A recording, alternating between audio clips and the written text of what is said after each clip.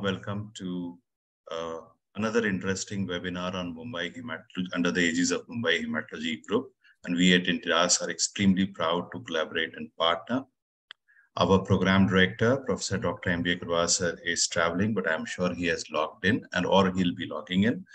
And this pattern of his is very ably carried forward by Dr. Amit Khurana. We all know him very, very well. You can see him on the screen today. Extremely passionate about clinical research, hematology, hemato-oncology, and bone marrow transplant. A leading hemato-oncologist from western part of the country, Surat. Sir, we are thankful and grateful to you to take it forward from here. Thank you. Thank you, Dr. Manoj Kumar, for that kind words.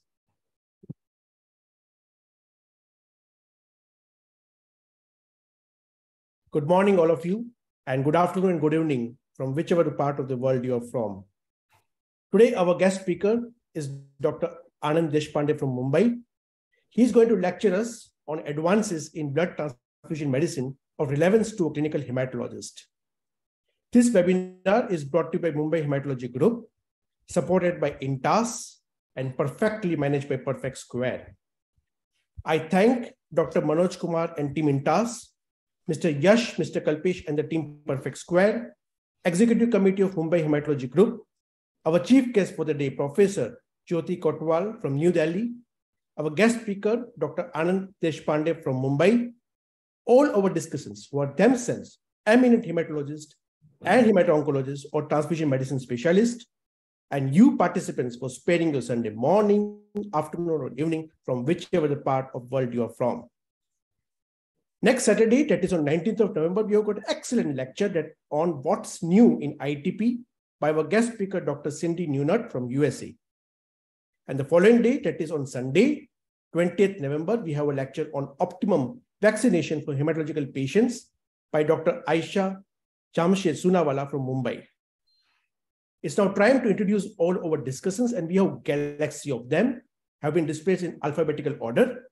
To start with, we have Dr. Ankur Ahuja from RNR Army Hospital, New Delhi, Dr. Amita Mahajan from Indraprasth Apollo Hospital, New Delhi, Dr. Amrita Saraf from Sir Gangaram Hospital, New Delhi, Dr. Atish Narayan Rao Bakane from Indraprasth Apollo Hospital, New Delhi, Dr. Tulika Sheth from All India Institute of Medical Sciences, New Delhi, Dr. Jagdish Chandra from ESI Model Hospital and PGI MSR, New Delhi, Lieutenant Colonel Dr. Kundan Mishra from RNR Army Hospital, New Delhi, Dr. Manisha Srivastava from AIMS Bhopal, Dr. Mukul Agarwal from AIMS New Delhi, Dr. Nidhi Mehta from MCGM Comprehensive Thalassemia Center, CARE, Pediatric Hemato-Oncology and BMT Center from Borivali, Mumbai, Dr. Rajat Jain from Sayatri Super Speciality Hospital, Pune, Dr. Rajesh Shavan from KD Ambani Hospital, Mumbai, Dr. Rajkumar Ramaswamy from Velamal Speciality Hospital, Madurai,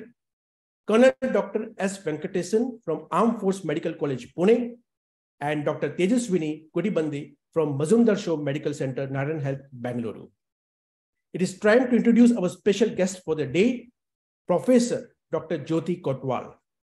Dr. Jyoti Kotwal is Professor and Head, Department of Hematology at Sir Gangaram Hospital and GRIPMER, Gripmer, New Delhi. It's my privilege to invite her to inaugurate a webinar and give some words of wisdom. Over to you, Professor Dr. Jyoti Kotwal. At the outset, I'm very thankful to Dr. M.B. Agarwal, who organizes such fantastic teaching sessions, and he has called me as a guest, chief guest or something for the conference, but I think I'm a student of hematology and I'll always remain a student of hematology. Coming to the topic for today, it's a very, very topical subject by Dr. Deshpande. It's very important. You know, I go back to the days when in 99, 2000, Dr. Rajat Kumar, you must be all knowing him. He's head of hematology and bone marrow transplant now in Toronto, Canada.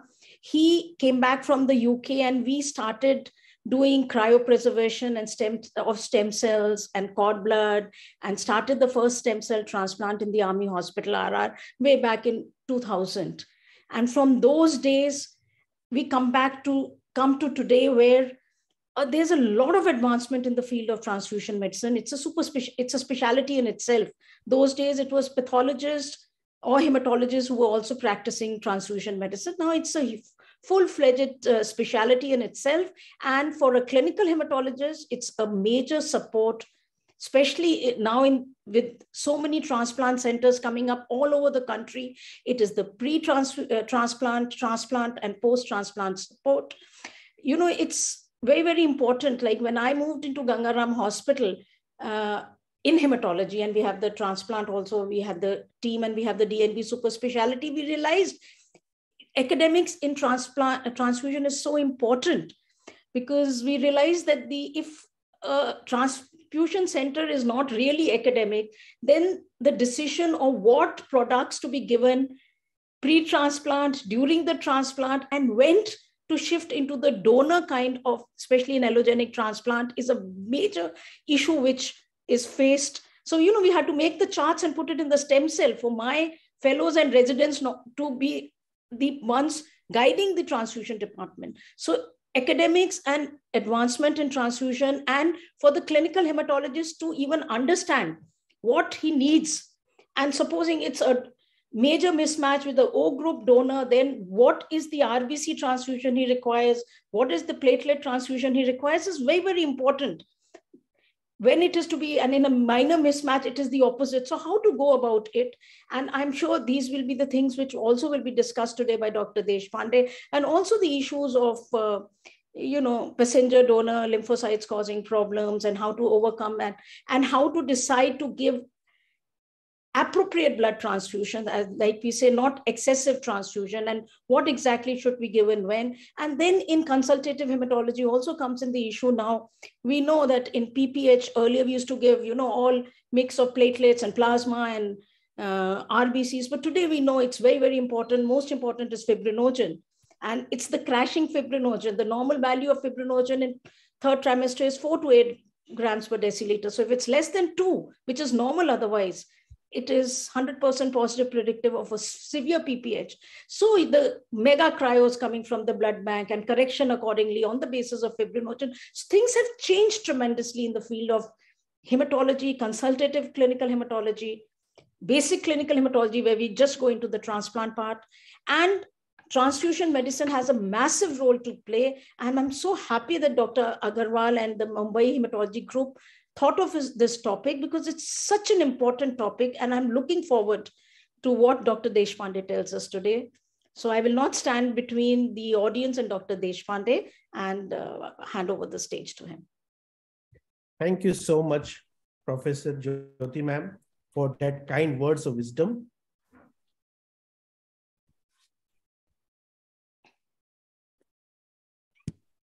Now it's a time to introduce our guest speaker for the day, Dr. Anand Deshpande from Mahim. Dr. Anand Deshpande, he is consultant hematopathologist and in charge transfusion medicine and HLA lab at PD Hinduja National Hospital, Mumbai since last 28 years. He did his post-graduation in pathology from Nagpur University.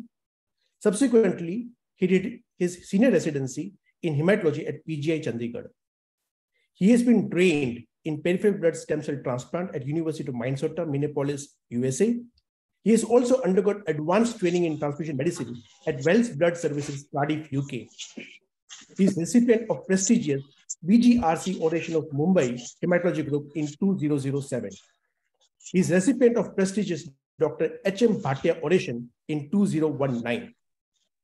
He has been recognized as a teacher for MSc Applied Biology of Mumbai University. He has carried out one of the first therapeutic plasma exchange procedures in India in 1993. He also subsequently carried out the first therapeutic exchange PREX using cell separator in India in 2000. He also heads the NET laboratory, the first in Western India. He also heads the HLA laboratory, the first NABL accredited hospital-based lab in Western India. Over 10 students and technologists of Dr. Deshpande have received Harold Gunson International Fellowship. He is NABL assessor and CAP certified international inspector. His areas of interest are blood component therapy, apheresis, immunohematology, and HLA. So far, he has delivered over 300 guest lectures. Well, over to you, Dr. Deshpande, for your lecture. Thank you so much from my side. Thank you, Dr. Amit, for your introduction. Thanks a lot. First of all, let me thank Dr. M.B. Agarwal, with whom I have been associated for last almost 30 years. And we have been interacting in Mumbai, and he is doing such a fantastic job with this Mumbai Hematology Group lecture series. I also thank Dr. Jyoti for her kind words. And I'm really, I feel that I can do a little justice to the topic, as I am trained a little bit in hematology also. I was trained in hematology at PGI under late Professor K.C. Das and Dr. Deepika Mohanty.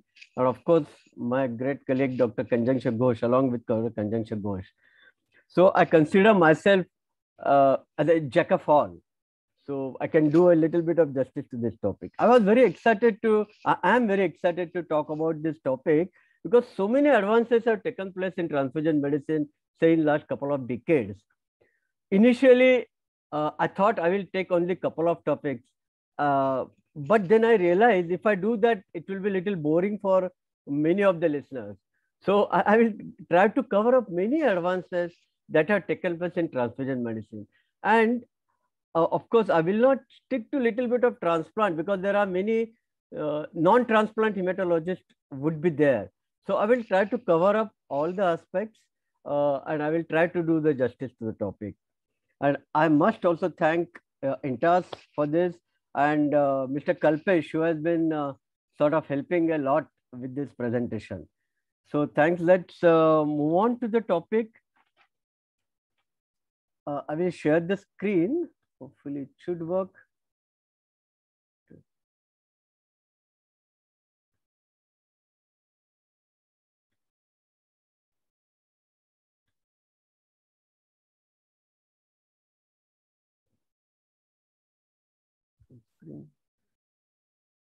Are my slides visible, please, Dr. Amit? Yes, it's visible. You can just put in full screen. Yeah. Now is it full screen? No, yet not. Not yet.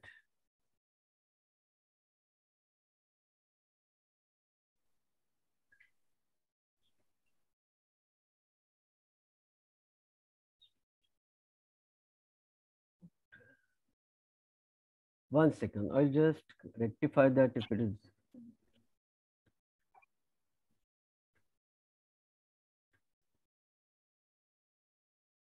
Yes, now it's full screen. Now it's full screen. Thank you. Yeah. And I'm audible clearly? Very clear. Thank you very much. So let's start with the topic. Basically, as I said,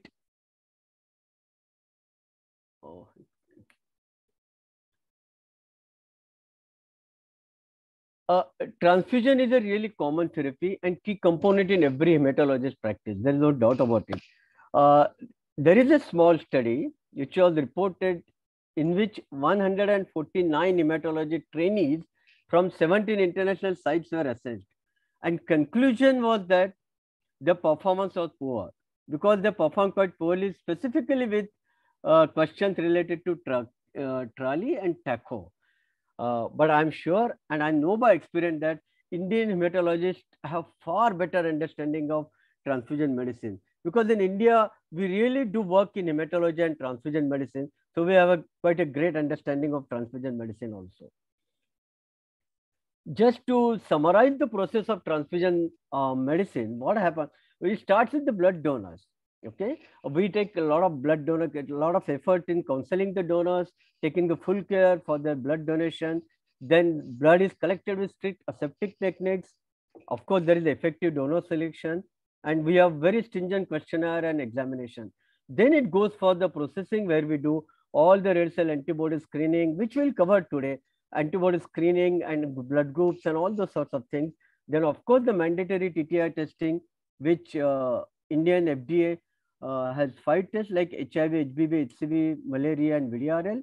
Then, of course, in parallel, this blood is also processed for fractionation. That means the component preparation. So all components are prepared, and this is how the takes place in the blood center. Then, of course, the storage, which is also a very critical aspect with a central monitoring system, that is also very important.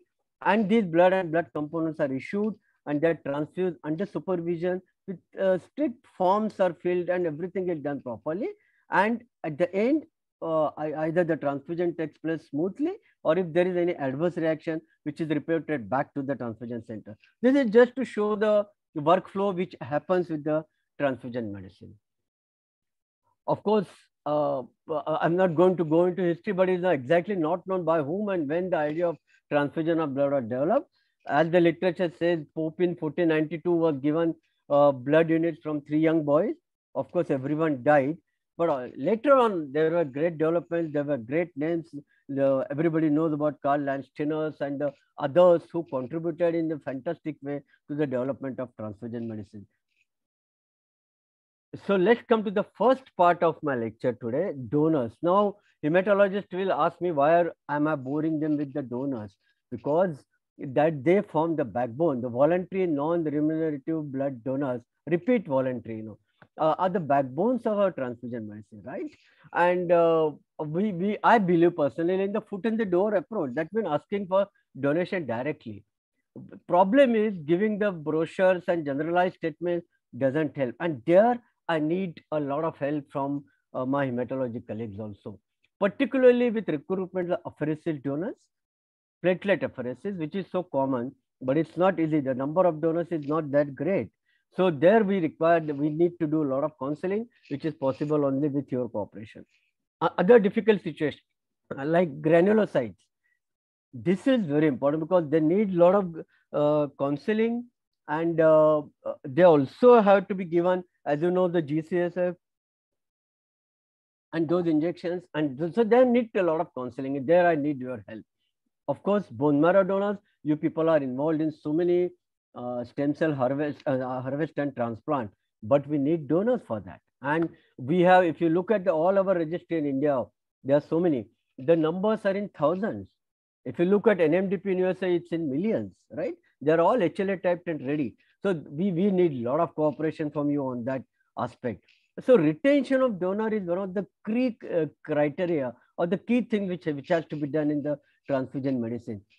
We have done in little bit. I will not divulge from the topic, but let me say a few words. We have used artificial intelligence in transfusion medicine with respect to the donors. So what we have done, even in donor management, we have taken the help of AI, which is a novel concept. As you know, adverse donor reaction is the main deterrent. If it occurs, the donor doesn't come back for the second donation. So what we had done, we take the image of the donor. He takes a selfie as soon as he walks in the donor area. Okay, and we analyze that his emotion using a software.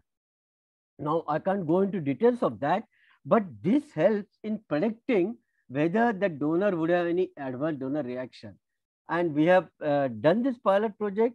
I had presented it in our international conference. And this is one of the first type.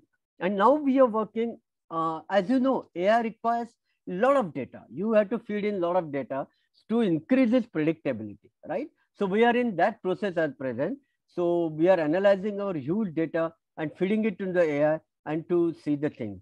As you know, AI differs from other softwares because the data is the hardware of AI, whereas the software hardware is the coding, the code, right? And as you give more and more data, I think we can predict better and better. Commonest example is the chess playing computer. A few years back, any player with a good player could defeat the chess playing computer. Now that computer has beaten even the world champion. So that is the AI and the power of AI. So I just want to mention that. I'm not going to talk about AI or our finding, but it has helped us. Okay, and in donor retention, that's what our aim is. So AI can be used in many ways in transfusion medicine, but of course, first it needs a digitization. So all transfusion centers will have to use the software to reach this stage. Okay, so coming back to our topic, our aim is of course to ensure that enough blood is given to replenish any blood that is lost, right? And we always believe in safe transfusion, so no hazard of infection and should not evoke any reaction in the recipient. Now about the components, as Dr. Jyoti said, there are a lot of modifications which are taking place. So I will just go through quickly. I'm not going to tell you about how to use it, everything. Only thing as far as the packed traces are concerned, 1 unit will increase the hemoglobin by 1 gram%. Shelf life is around 35 days, but if you use additive solution, it goes to around 42 days, and storage is at 2 to 6 degrees centigrade. This storage is very important because you can't ask the blood on the floor and keep it at the bedside for half an hour or 1 hour and then transfuse. So that's why that point I brought in. Indications, I'm not going to discuss with you. You all know when to transfuse RPRBCs. Transfusion trigger, yes, we all know. We don't follow that Mayo Clinic magic of 10 gram%, isn't it? So we more or less follow these guidelines, which are very old, but still anesthesia guidelines. And nobody transfuses if the hemoglobin is more than 10 gram, but almost always transfuses when the hemoglobin is less than 6 gram. Is the problem between the 6 to 10 gram or 6 to 8, which every center does their own study and find out their own cutoff limit. As you all know, TRIC study, a very well reputed study, old but still old, that restricted transfusions has got a better survival, less mortality. Okay, isn't it? And even overall critically ill patient who received red blood transfusions had worse outcome. So lesser the transfuse, better it is, isn't it? We use a lot of preservative in these red blood cells. Mind you, these are just to increase the shelf life up to 42 days and provide good flow characteristics. They are readily excreted to the kidneys and they do not supply any excess protein. So just to inform that they should not bother when you see this red blood cell mixed with the additive solutions. So coming on to the next aspect, that is the immunohematological aspect, where I think I need to give a little more time because this is very crucial. Whenever a patient gets admitted, we do a blood grouping, we do a cross matching, but we also carry out unexpected antibody screening. Now, what it is, as you all know, alloantibodies and autoantibodies, they are important. Alloantibodies is which is as a result of accidental or planned immunization of individuals. Autoantibodies are naturally, which are the normal constitution of individual by whom the antibodies are formed. This is just a pictorial presentation of autoantibodies and alloantibodies. What is the clinically significant antibody? Because we see a lot of antibodies which are reactive room temperature and which are IgM, which are clinically not significant. So basically any antibody which is sensitizing the red cell at 37 degrees centigrade, causing a discernible clinical reaction or causing the signs of hemolytic anemia or cause the decreased survival of the transfuser. I think if these criteria fulfill, these are the clinically significant antibodies. And in our practice, which are the clinically significant, these are the main ones. From the Rh group, it's not only anti-D antibodies, but a lot of important are the anti-C, anti-capital C, anti-capital E, anti-little c, little e. These are very significant clinically to cause hemolytic anemia. Then Kell system antibodies, Duffy system, KID system, and even MNS system, particularly anti-M antibody, which are normally reactive of room temperature and not very significant, but they sometimes have a biphasic reaction and they react at 37. In fact, we had published our series of such cases some years back, 5 to 6 years back, in Asian Journal of Transfusion Sciences, where we got a lot of anti-M antibodies which were active at 37 degrees. So this antibody screen, which I talked about, do we really need it? Because yes, if you see, a lot of pregnant women have so many antibodies, almost 10% had these antibodies. If you even look at the donors, though this is an old paper, they showed that almost 0.26% of donors had antibodies. When we analyze our data, we got 79 out of close to 59,000, that is 0.13%. But these donors had antibodies. Do we know what is the frequency and distribution of antibodies in India? Is it same throughout India? Is it same, say, in the northern part and same in the south part or the eastern part? How big is the mismatch between the antigen frequency? Or are there any antigens that have low frequency in most parts, but have a higher than normal frequency in parts in India?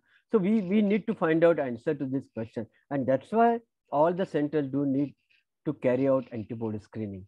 So what is this antibody screening? The first stage we do, we look for antibodies. Now, how do we look for antibodies? Is the test which you ask for, like direct Kunz test and indirect Kunz test, which are the tests which will tell us whether the antibodies are present or there. Now, what we do, if we find them, we need to react appropriately. Now, what I mean by reacting appropriately, that means depending on the specificity of the antibody, we need to give antigen negative blood. So, for example, in this chart, as we see, if I see like the first one, anti-small c antibody, if we detect it, if we identify it, then I need to give a blood to that patient, which will have big C antibody, big C antigen, and won't have the little c antigen in that blood. So that is like reacting appropriately. There will be combination of antibodies like little c plus D antibodies. So then accordingly we choose the donor. So how is it possible? It is possible by phenotyping all the donors, which I'm happy to say that in our centers, we have been doing it for some years now, where all the donors are phenotyped. So I know their phenotype, and then I can accordingly manage these patients with immune hematological problems. One has to know the antigen frequency in our population. This is very important. All of us know about D antigen, which is close to 90%. But what is bothering me is the small e or little e antigen frequency, which is close to around 98% in our population. Now, what is the problem? If you get now a patient with anti-small e or little e antibodies, the problem is it's very difficult to get a compatible unit because all the donors, 98% of them have small e antigen in them. So that is the problem. So one has to know this frequency of antigen when we are tackling this problem of the antibody. Now you will ask me, when we do the cross match, doesn't it take care of all of these problems? Why do you need to do anti-screen? Cross match does take problem if you do a proper Coombs cross match, but not all the IgG antibodies are detected. And it also detects some IgM antibodies which are not clinically significant. Some weak antibodies manage to agglutinate red cell which are only a homozygous expression of the antigen. Now that is a problem. So when you do a cross match, if there is only a heterozygous expression, then it will not detect, there will be no agglutination in the in vitro cross match and we'll have problem. So the solution is you do an antibody screen and also you do a cross match. Okay, that is the best way. And these are the 3-cell antibody screening. It's not at all difficult to do. Most of the good blood transfusion centers are doing it routinely for every patient who is admitted in the hospital. And that's where the role of computer cross match or electronic cross matches come in. What I mean by computer cross match, that is, if a patient is admitted, if you are doing his blood group properly, if you are doing his antibody screen, which is negative, then you don't need to do an entire Coombs cross match. Because if there are no antibodies of the same group, then we can pick up any bag from our store and just do a quick cross match. No need to do a full Coombs cross match. But of course, if you want to do this electronic or computer cross match, there are good guidelines for the validation of the software, and of course, good guidelines that how to do this blood group or screening, how to record it, and there should be 2 people, competent persons to do it. And so there are a lot of guidelines. If they are followed properly, then we can do away with the Coombs cross match and do a computer cross match also. So we have looked for the antibodies, we have reacted appropriately. Now the question comes, can we now stop these antibodies from being formed in the first place? Okay, that is possible. So that is when, if we do a phenotyping of all the donors, because as you know, majority of the antibodies which are formed are against the Rh group antigen or against KIL. Right? So Rh group antigens, as I said before, means there will be antibodies against D, C, big C, small c, big E, small e. Okay. So if you take care of these antigens and KIL antigen, then the problem of immunohematological reaction are minimized by close to 70-75%. So by giving an Rh-KIL compatible blood, it's a good solution. Now the thing is, does it mean that we need to give it to every patient?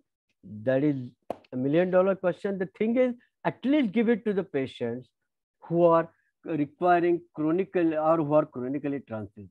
Like, for example, all your oncology patients, hemat-onco patients who require blood transfusions repeatedly, there I would definitely like to give an RH-KL phenotype matched blood, okay? Or our thalassemia children, right? They develop antibodies so frequently, so they're giving an RH-KL phenotype matched blood will be a great asset. So that's what I said here. If you want to give it to the, at least give it to the patients who require multiple transfusions. Literature says that there is definitely a great advantage if you give a phenotype matched blood versus not giving a phenotype matched blood. So at least give the blood, phenotype matched blood, to the multiple transfuse and to the women of childbearing age group. That will be a good idea to start with. This is just the data from our center only. Since we are giving this phenotype matched blood, some of the children have developed the first antibody after 500 or 600 transfusions. Now, this for patient number 1 developed a first antibody after 234 transfusions. He was, of course, transfused a little bit outside before coming to us. So what happens if you take a good care on this side and good care on the ion chelation, then they do very well. In fact, 2 of our thalassemia children, in fact, got married last month only. So they do very well in their life, and we do encourage that and find out the antibodies and try to give them the proper phenotype matched blood. So that was basics of the immunohematology. A word about the immunohematological anemia, which you all know, you all manage very well. But just an example from a simple alloantibody-induced immune cases to what I call the darkened cases. Simple cases means like this case. This is actually which happened. A person comes to you, say for transfusion, you get a reference, you for some surgery, you do the blood group, you do the screening, everything is negative. Happily, the units are issued. And if he comes back after a few months for say second surgery for some knee joints or anything, then you do the antibody screen, he is now positive, blood is not compatible. And then when we do the identification, we detect some antibodies. And there we need to give antigen negative blood. So that is a simple case which we face so many times in our practice, almost every alternate day. And what I said about the dark end cases is, I had a case with little antibody along with the Duffy B. And that was a nightmare for us, because to get a compatible or donor with absence of E antigen and Duffy B also, that was terrible. Those are the cases which really cause a problem. And that's what I said. LNT antibodies from simple to a very dark end cases, where we find really difficult to manage these cases. As I said before, for what literature says, almost all antibodies are against the RH and the KL. If you take care of that, almost 70% of your problems are solved. We did our small data analysis, and out of say 9,500 odd cases which we screened, 93 showed positive antibody screening, which was close to 1%. Out of these 93, 79 were identified as alloantibodies, and remaining were identified as autoantibodies. And the most commonly encountered antibody was anti-capital E, followed by anti-Lewis and anti-M antibodies. A few words about autoimmune hemolytic anemia, because this is also a case which we see in many of the children. And here I must take the name of Professor Dr. M.R. Lokeshwar, because I've worked with him on such cases almost close to some 22, 23 years back, since 22 years back, when we encountered such cases. Children admitted, as you all know, they come with the anemia, jaundice, with a very low hemoglobin, dropped to say 2 grams, 3 grams %. And diagnosing them is not a problem, definitely. And their peripheral smear is very classical, which we see. They have a lot of indirect bilirubin, DAT positive, such cases, and naturally you don't get any compatible blood. So that time, Dr. Lokeshwar said, and we said, let's try. And one thing I realize, one should realize, as the antibodies which are in AIHA are Rh group antibodies mostly, and they are incomplete, they are IgG antibodies sitting on the red cell. What is the importance of that? So first we managed these cases. At that time, we used to give least incompatible blood under the steroid cover, and they did very well. But now we change our strategy, and we are now giving, since many years now, all phenotype matched blood under steroid cover.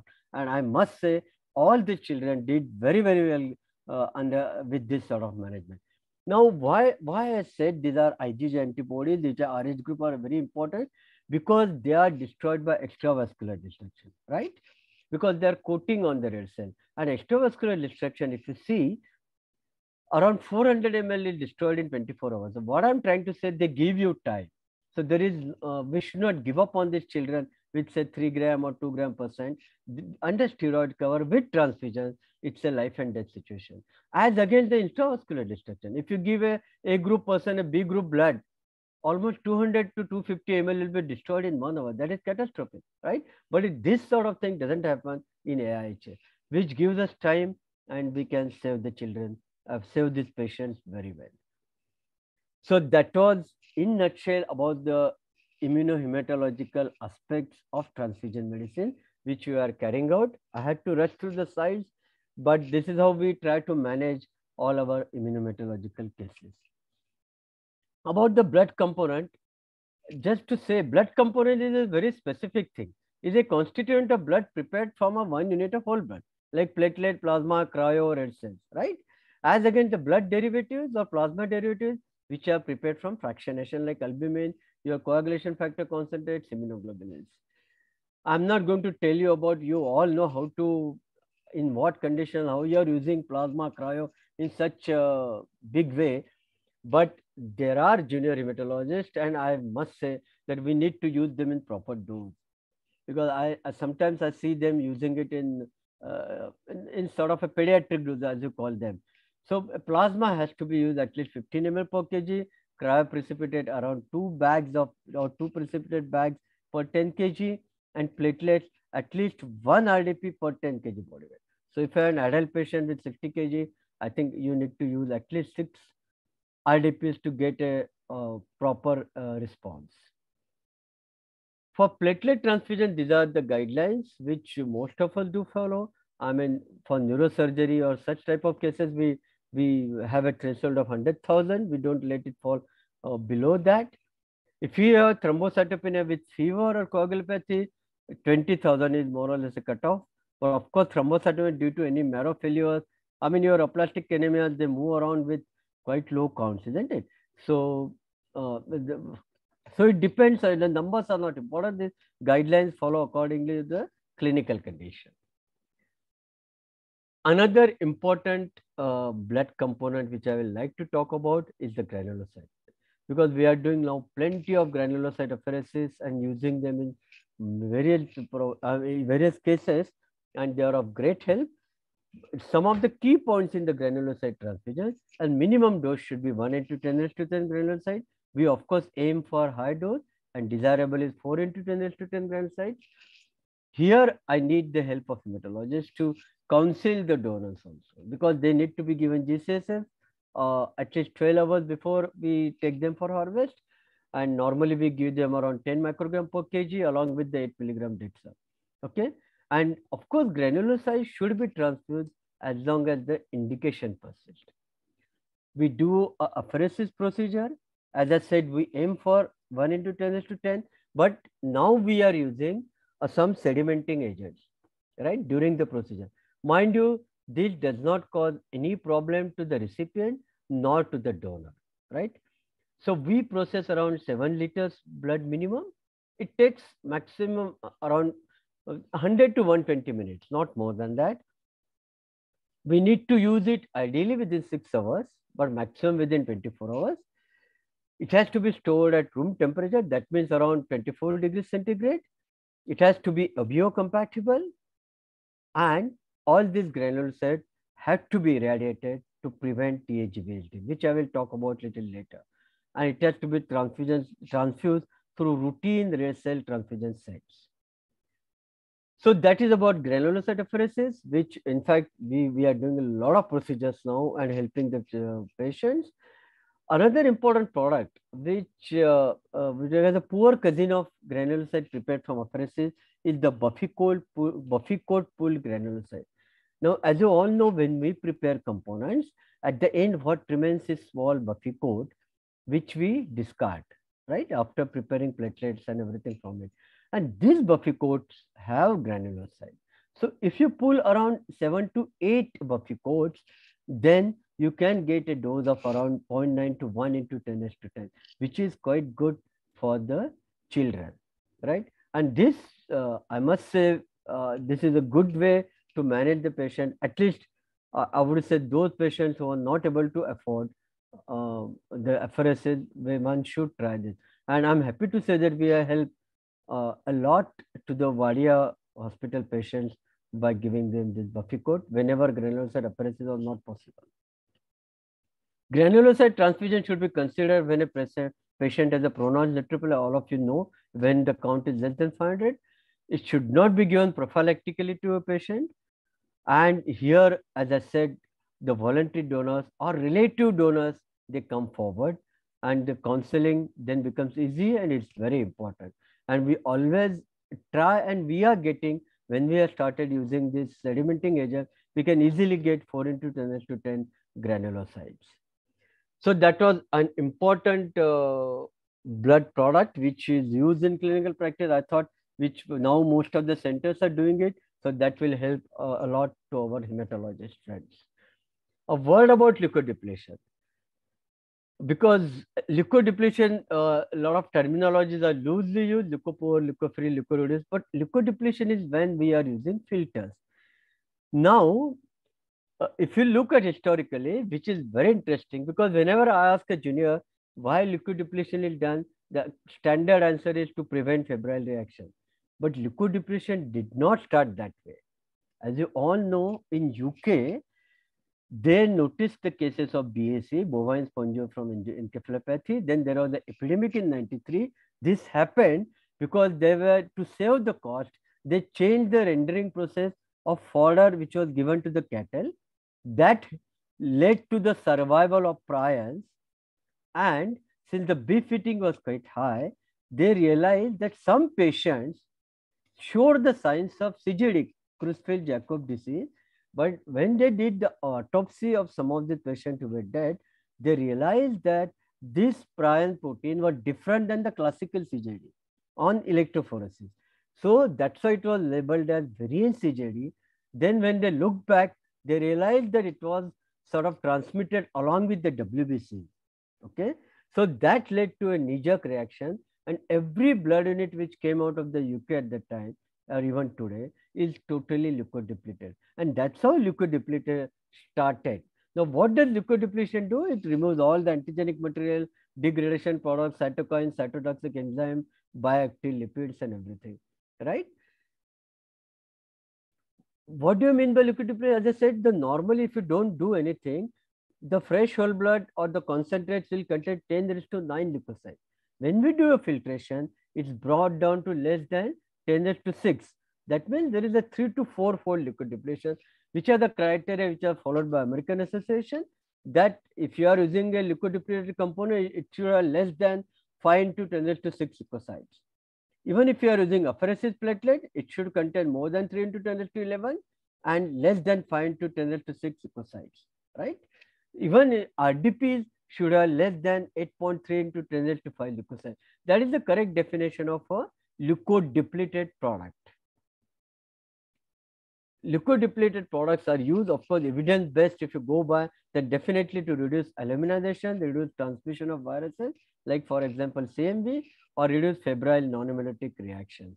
It's unproven in TAGV trial, which we'll discuss little later. Coming on to the apheresis. Again, I'm not going to bore you with the details of apheresis, but what do you mean by apheresis is removal of whole blood from a donor or a patient, followed by separation into blood component, retention of the desired component outside the body, and return of the remaining element back to the donor or patient. That means we can use apheresis for donor related as well as the therapeutic purpose. Apheresis is just to take away. It means to take away. So for donor related purpose, you can remove platelets, you can remove plasma, you can remove granulocytes, lymphocytes, you can remove stem cells. Luckily, of course, we are used in for all of these indications in our center, and most of us are using it for that. Platelet apheresis, all of you know, I'm not going to talk much, but only remember your product which you are using for a patient should contain minimum of 3 into 10⁻11. Otherwise, you get these newspaper reports or even TV that someone has transfused orange juice to the patient and this sort of thing. So we need to be very quality conscious and give at least 3 into 10⁻11 platelets to have proper effect. Advantages of apheresis of single donor platelets are very obvious. You are limiting the donor exposure, you are limiting the platelet aluminization, and of course, some reports say that there are good platelet function and survival. And from donor point of view, same donor can undergo the procedure within a week. In fact, he can undergo procedure as per the guideline at least 24 times a year. Now we have all of us are using platelet additive solution. This is very effective in your clinical practice because what happens, you have a patient with A group and you don't want to transfuse B group platelets, which are there already collected on the shelf. So what we do, basically we are using platelet additive solution. These are nothing but crystallized nutrient media. And so we take out the plasma, almost 70% of plasma is removed, and we add this. This is done sort of online when we are doing the procedure of the apheresis. It's not added outside, so there are no chances of infection or anything, right? And by doing this, you are replacing the plasma. So naturally, with this platelet additive solution, there is a lower risk for allergic transfusion reaction, and you can give A group person a B group platelet without any doubts. Okay, so that's why these platelet additive solutions are being used quite commonly. They are very effective, and I think you should use them whenever you are managing your patients. Now the apheresis in clinical practice. Okay, as far as the RBCs, you can do a therapeutic red selection. As I said, we were happy to say that we are the first center to do it in India. We did it for malaria cases. We do it for sickle cell diseases cases. As for WBCs, you can remove like CML with very counts in lakhs. Yes, we have used them. Platelet, definitely. When the counts go up beyond 1 million, we do platelet removal also. And of course, plasma, very commonly used for the thrombotic thrombocytopenic purpura, GBAs and myasthenic. There's so many indications. Luckily, we have used again for all these indications in our center. A word about therapeutic red cell exchange. I'm not going to discuss in detail about plasma exchanges, red cell exchanges. Photopheresis is being used now. So, but a few words about red cell exchange. We did, in fact, this is a publication from us about therapeutic red cell exchange, which was published in JAPI way back in 2003. We have done even in sickle cell cases, just a case. This boy, 22-year-old, comes to us very often with sickle cell crisis. In fact, every year or couple of years, he develops this crisis even today. And he comes to us with this sort of for red cell exchange. Just note that, don't go into all details of the procedure, but just note the time. It just takes 1.5 hours on an average to do a procedure. And we almost remove the entire blood. Look at the effectiveness. Hemoglobin S, which was 60%, it comes down in one procedure to close to less than 14%. So there is a tremendous effect when we reduce this sort of, we do one procedure and remove this hemoglobin S. We had done in many pediatric cases also who come to us in crisis, and there it was also effective. Only thing is, in view of this pediatric patient, since the extracorporeal volume of the blood while doing the procedure is more than 15% of the total blood volume of that patient, we do carry out priming using the cross-match compatible blood. So to maintain the isovolumia during the entire apheresis procedure, that precaution one has to take when we do it in the pediatric cases. And look at the effect of it. The hemoglobin S, you can in one procedure, you can bring it down to from 71 to it came down to 14%. and in another cases came down to 31%. This is a very effective thing. So there was no major complication related to therapeutic exchange procedure in all the patients. I just presented a couple of case reports, but we have done it in many patients now, and they experience dramatic improvement within the, after progress, a complete recovery within a few days. Now PBSA harvest, as Dr. Jyoti said in the beginning, again, many of you are involved in the transplant procedures and PBSA harvest, but again, you people are extremely experienced. So I'm not going to go into details on the transplant procedures or what we do, but a word of caution during the harvest. This is a small data from our center. As you know, say 20 years back when we started our transplant PBSA harvest in 98. That time, of course, we were doing only MNC counts, pre-harvest MNC count, and we used to go ahead. But later on, of course, we moved to CD34 count using flow cytometry. So what we analyze our data, and we realize that if the pre-harvest CD34 count is more than 30 per microliter, then your yield is very good. It's always more than 3 into 10⁶ per kg, post-harvest CD34 count. So this is possible in almost 93% of them. So what I mean to say in this is that at least you should have minimum 25 per microliter pre-harvest CD34 count to get a good yield in the final product. That's what I wish to say here. I'm not going to go into details of the harvesting procedures which all the blood centers carry out, or the post-harvest procedures which you people are doing, how we are doing the cryopreservation of the product when we are dealing with the autologous transplant. Of course, this pre-harvest CD34 count does not have that much importance when we are having an allogenic donor, right? Because there the counts are very high. But the cryopreservation, how to do a cryopreservation, which is very important, and the storage also is very, very important. Then the thawing, we do a bedside thawing, which is also very important. Same thing is of great importance if you are by chance, you are doing DLIs also. So there also the calculations are very important. In fact, I was thinking that calculation in transfusion medicine itself is such a big topic, right from calculations of the simple platelets, apheresis platelets. It has to be done very properly. Even your CD34 count, there are all mathematics is involved in every step. As I said, these are the guidelines. These are from the UK, that if you have a major incompatibility between the donor and recipient in the transplant scenario, how to use it. Like in this case, if the donor is A, recipient is O, we use red cells of O, platelets of A, and FFP of A. Some of the US guidelines say about the AB FFP. Of course, this is indicated, and this is how one should do it. Usually, and then naturally we shift to the once the engraftment and everything is taken to the new blood group which the patient acquires. Same thing applies to the Rh immunization. All patients who are either donor or recipient Rh negative, they do receive Rh negative products until engraftment. And after engraftment, if the donor was Rh positive, then Rh positive component may be given at that stage. So that was in nutshell, because I didn't find that I should talk in detail about the harvesting or the transplant procedures, because you people are well experienced and trained in that. So I just took the practical points which at the transfusion center we do face, and we need to do it properly to have a proper transplant success.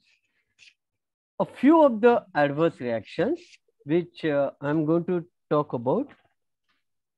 Now, these are the classical, as I said, this is the classification of the adverse reaction. As you know, immediate, delayed, immune, non-immune. But of course, I'm not going to details of all, but few of them which are clinically very, very relevant. So I will just talk about that. A word about the irradiation. TAGVHD, transfusion-associated graft-versus-host disease. As you all know the clinical features, you must encounter such cases in your practice. I remember one of the first cases in this of PAGVHT were diagnosed by Dr. M.B. Agarwal. I still remember one of the patients from Surat, if I am correct, Dr. M.B. Agarwal. That time around 20 years back, you had diagnosed that. And the symptoms are really not very classical of PAGVHT, fever, a rash, GIT symptoms, liver dysfunction. But what is startling, honestly, I have seen only one case in last 30 years. Startling is the pancytopenia, which happens and which ultimately leads to the aplasia of the marrow, and that is what the killing thing, that is the fatal thing, and which is very difficult, as you can see from the comparing BMT GVHD, which all of you see in your practice every day almost, versus transfusion associated GVHD. The mortality is as high as 80 to 100%, and people do try everything. I mean, cyclosporin and immunosuppressive, plasma exchanges, monoclonal, but nothing works in these cases. And minimum dose which is required to cause TAGVHD is just 1 into 10⁻⁷. Is it achieved with leukodepletion? No. Even filtration will not help in such cases. And as I said, normally if you don't do anything, as I said in previous slide also, there are 10⁹ leukocytes in every unit we transfuse, which is a very high number. Which are the blood components implicated in TAGVHD? All the cellular blood components. Plasma and cryoprecipitate, till now there are no confirming report that they will cause TAGVHD. Diagnosis, you already know clinical features, pancytopenia, aplastic anemia, skin biopsy, liver biopsy, bone marrow will definitely be suggestive of TAGVHD. Treatment, as I said before, you try everything. I don't think anything works in these cases. And successful prevention. So prevention is the key for this case, isn't it? It depends on the physical removal of donor lymphocytes. But as I said, current filtration technology is not enough. Situation may change, but as on today, it's not enough. So what is the alternative? It's the destruction of the proliferative capacity of the lymphocyte. And what is the treatment for that? It's the gamma irradiation, which forms the mainstay of the prevention. As you all know, I have seen, I'm sorry to say that I have seen some of the centers irradiating all the products routinely, all the say platelets routinely, but I don't feel it should be done. And irradiation has specific indication, like people who are at increased risk of GVHD, like profoundly immunocompromised recipients of intrauterine transfusions, recipients undergoing marrow, umbilical cord, or peripheral blood stem cell transplant, or recipients from cellular component from the first degree blood donor relatives, that which I will discuss little later. So the key message is, if it is immunocompromised, yes, it should be done. So what is the dose of irradiation? Is 25 gray. That is what we do. It just takes 3 minutes to irradiate any unit. Now the effect of irradiation of the red cell, that I just wanted to point out. You can irradiate red cell and store it for 28 days. So the storage comes down. So that means you can irradiate for up to 14 days and store for another 14 days. Okay, not beyond that. Platelets, you can irradiate any stage of storage. There is no problem. Granulocytes, as I said before, it should be irradiated for all recipients. Cesium 137 is the best source of the source for the irradiation, and these are the irradiators which are used. On the left is the big one is from Brit, India, whereas the right one is from the Nordian, Sweden. So these are the irradiators which are commonly used by center. We are using the one from India, which routinely for our all irradiation purposes. Now, few facts which I will to bring out to the, at least to the junior hematologist, that irradiation does not remove lymphocytes, hence it does not prevent aluminization. That should be remembered. It has no effect on transmission of infection. If CMV is there, it will be transmitted or it will be transmitted. And irradiated blood components pose no radiation hazard either to the patient or to the healthcare worker. That should be kept in mind. Now, this is just a pathogenesis for the, as I said before, TAGVLD happens in the immunocompromised recipient, but there is a scenario when it can happen in immunocompetent people or the patient. How is it possible? This is the one-way HLA mismatch is the pathogenesis to explain that. I will just take a minute to explain this. Like this father in this case is a patient. He has this HLA haplotype A9B12DR2 or A19B35DR7. These are the haplotypes. By chance, he shares one of the haplotypes with his wife, A9BR12DR2. Now, what happens? One of the children, child 1 in this case, will be homozygous for A9BR12B12DR2, right? Now, if this child gives blood to the father, which is very, very common in Indian scenario, we are very emotional people. What will happen? The father immune system, now remember this father is not immunocompromised, he is immunocompetent cells here. But he says that both these haplotypes are already there. So they they sort of drop their defensive guards.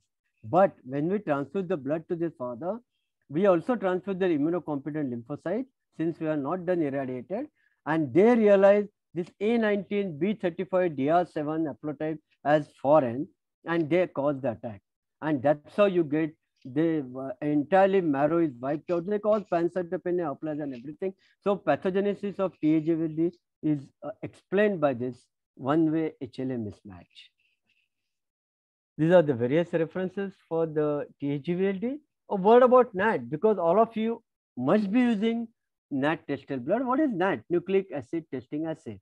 So just to introduce you to the NAT, all the blood which is donated in India today, it's mandatory to test them by ELISA or chemiluminescence. Like we look for HIV, HBsAg and HAV. Now the thing is, when we do use ELISA and chemiluminescence, we look for antibodies or the antigens. Okay, we are not looking at any other thing. Now, for a recipient of blood to develop antibody, it takes a long time, or even to antigen to appear in the blood, it takes certain time. So that means that time, so we need to detect it very early. And as you know, this is old slide, but the scenario is the same. There are so millions of HIV, HBV, HCV people in the world. So we don't need to add any burden to them through our transfusion transmitted infection. Even in India, if you look at the donor seroprevalence, HIV is close to 0.5%, HCV is in 0.4%, and HBV is very high, is 1.4 to 1.9% of our donor. That means if we don't detect it early, we will be transmitting it to the recipient. So what is NAT? It is a molecular technique that provides simultaneous detection of HIV, HBV, HCV, RNA and DNA. So it doesn't look at the antibodies and antigens. So how does it tell? It's highly specific and sensitive, and it shortens the window period. Now, what I mean by window period is the time someone gets infected, time it is detected. Now we look at the Hep C. In this case, in a donor, normally by using chemiluminescence or ELISA, Hep C will be detected close to after 2 months. But if you use NAT, that window period comes down to, even this is a little old side, it comes down to now by latest techniques to less than 3 days. So chances of someone transmitting the infection through the blood are reduced drastically. And most of the centers have this experience now that they don't see the recipients of blood coming back with either HIV, HBV, or HCV infection. Okay, we started NAT testing way back in 2009, May 2009 in our center, and it has helped us a lot, and it has given us a lot of confidence in transfusing blood to the patients. A few words about other clinical things which come to my mind when we're dealing with the case is the acute lung injury. Okay, Trali had developed from an unknown type of transfusion reaction now to the leading cause of transfusion related fatality. Okay, and this term was coined by Popovsky way back in 1980s that he called it Trali. Product implicated in Trali are definitely all PRBCs, FFP, RDP. So whatever you are routinely used can cause acute lung injury. These are the consensus criteria which all of you know. It has to have an acute onset. SpO2 should be less than 90% room air. bilateral infiltrate, no evidence of left atrial hypertension, no pre-existing acute leg injury. It should be during or within 6 hours at the end of transfusion. So these are the criteria which all of you follow. But what I am trying to stress today is the pathogenesis. Why does rally occur? And initially, antibody hypothesis was proposed, according to which either granulocyte antibodies or HLA class 1 and class 2 antibodies in donor plasma react with the recipient WBC antigen, resulting in direct injury to the lungs or inflammation in the pulmonary vasculature. That was the antibody hypothesis. But the problem with this was they didn't find the antibodies in the donor. They tried all HL antibodies, granulocyte neutrophilic antibody assays, and it was not seen. So then this sort of two-hit theory, two-hit hypothesis was put forward, in which they realized the neutrophils in the recipient were already primed due to either infection or recent surgery. And when they receive the transfusion, these primed neutrophils are activated by this either antibodies in the donor plasma, or if antibodies are not there, now they are pointing out to the role of biological active lipids.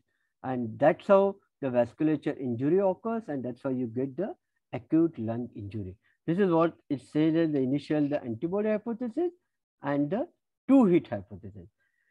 Now the thing is, in India, we don't see that many cases of acute lung injury related to transfusion. The reason could be, like I can talk about my center, when we analyze our donor population, the number of female donors is close to 10 to 15% maximum, right? So there are not that many donors, female donors. So the chances of some antibody production is naturally reduced.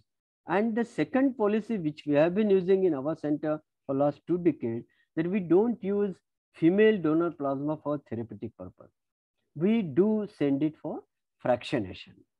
Okay, so that has helped. I think this sort of policies and very trained hospital staff to suspect acute lung injuries has helped us a lot. And of course, since I'm heading a good HLA laboratory also, we have the capacity to do anti-HLA antibodies very quickly. We do the cross matches and everything that is possible. So I think not using the female donor plasma for therapeutic purpose must be helping us in this way. These are, of course, all the references as for the transfusion related acute lung injury. One of the things which is common, which is not much discussed, is the transfusion associated circulatory overload. Now, this is diagnosed when there is no patient has no underlying condition to cause any overload, and a presence of a relevant biomarker like BNP, B-type natriuretic peptide, which increases almost 1.5 times in these cases. So TACO is now realized is one of the major complications of transfusion. In fact, in USA, it is the second leading cause of transfusion associated. So TACO one should keep in mind when you are handling your patient. Coming to the last thing, I think I am in time. A last thing which I wish to discuss is the hemoglobin content based transfusion practices. Now you would ask me what it is. I will give an example. In the last week only, one of the patients who himself is a doctor, whose wife is a very senior gynecologist, she came to me, and this patient, I must say, the case of MDS requires repeated transfusions every month. And then she told me, Anand, she's a very senior gynecologist, that sometimes you give blood, the hemoglobin increases, sometimes it does not. She didn't say in those many words that blood is okay or not okay. But then I discussed with her, I told her, luckily we had done a small project on this, because when we are transfusing blood, we are just transfusing at 1 unit, 2 unit blood, that's all. And we then expect it to increase the hemoglobin in your patient. I'm talking of non-bleeding patient, right? Your regular patient who require transfusion. So why it doesn't happen? because we don't take into consideration other factors like the hemoglobin content in the donor bag. We don't take into consideration the total blood volume in the patient. So what in our center, we all assume that 1 unit will increase the hemoglobin by 1 gram percent. I also said in one of the earlier slides, but we don't give any consideration for TBV or total blood volume in the recipient and exchange. So what I had done in last year is that I had developed certain formulae. Of course, I labeled it as AD1 and 2. This is Anand Deshpande 1 and 2 formulae. I won't be showing it today because it has gone for publication. I'm sorry. But what we do now, if a physician friend asks me, we'll have to just ask that I need to increase the hemoglobin of my patient by 1 gram per or 2 grams. Then what we do, I can pick up a bag with a proper hemoglobin content, which can be then transferred to the patient. So the desired hemoglobin increment will definitely occur. And we did it as a small pilot study using this formula. And we are very happy that I did it in 91 cases, to be frank, non-bleeding patient. And in 76 cases, that is close to 83%, we got it correctly. So this formula has worked. We are working on a little bit on some other variable to bring it a success rate of more than 90%. If we achieve that, I'm sure we can use this as a policy in our transfusion center, that we not only give ABO match, antibody screen negative, NAT tested, leukodepleted, but also exact hemoglobin content, known hemoglobin content unit to the patient and increases hemoglobin. This will definitely help us in managing our inventory also in a big way. So that is what we have been trying now. These are a couple of references, and soon this will be published and I will let you know, and everybody can see that.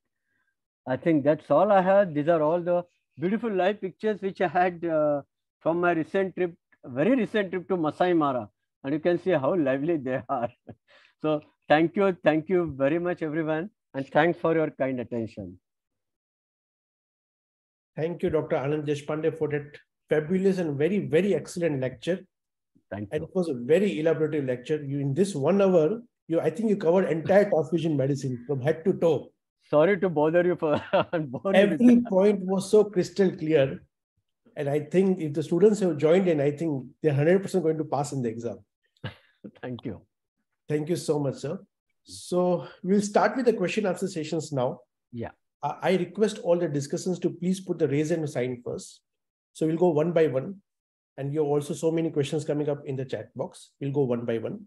Okay. We have first Dr. Amrita Saraf. Your question, please. Thank you. And good afternoon, everyone. It was a beautiful talk by Dr. Deshpande, and I'm sure we all have got sort of, we are updated our knowledge. I have a query regarding this terminology, passenger lymphocyte syndrome. So to my knowledge, like we usually see it in solid organ transplant. So I would like to ask Dr. Deshpande, like, what are your comments on this particular entity, and what is your experience in hematopoietic stem cell transplants and solid organ transplants in your center? Yes, passenger lymphocyte syndrome, we all know does cause. Honestly, I have not experienced it that much. So I don't consider myself competent enough to talk about it, to be very honest, because I have not sort of seen or experienced it that much. Whatever I have knowledge is just theoretical, which all of you have. So I'm not the right person to answer this, honestly speaking. Okay. Okay. Thank you. Thanks. Thank you, Dr. Amrita Saraf, ma'am. Dr. Venkatesan, your question, please. Yeah, that was a great talk, sir. My compliments to you.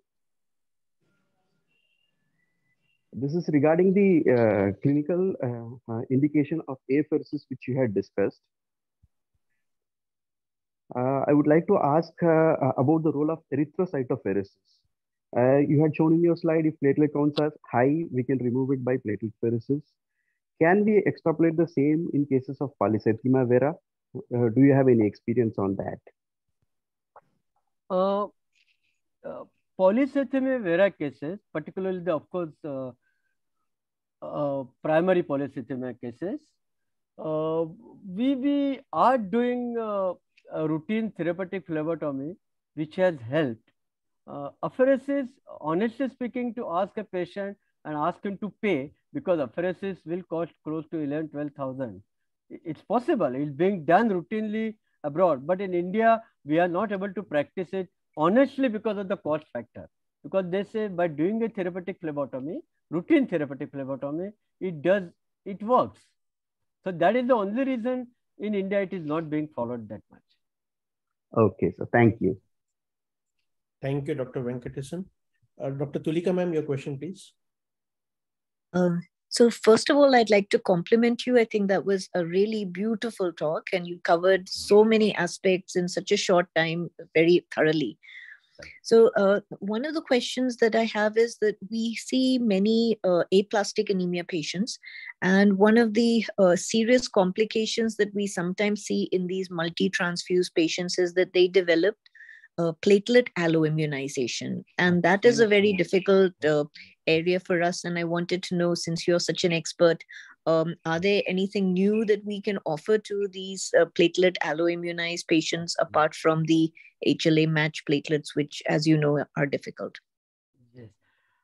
In fact, good you brought it up.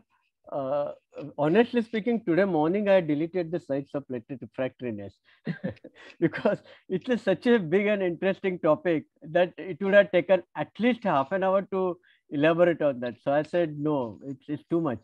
But as you rightly said, yes, platelet refractoriness is a common problem.